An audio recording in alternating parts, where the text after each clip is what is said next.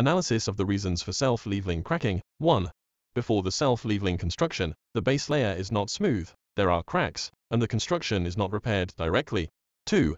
After the self-leveling construction, the air humidity is too low, and the water on the self-leveling surface evaporates too quickly, resulting in uneven shrinkage. 3. Self-leveling raw materials are not up to standard. 4. The ratio of self-leveling fillers and admixtures is unreasonable, and the water-cement ratio is too high or too low, so direct construction without experimentation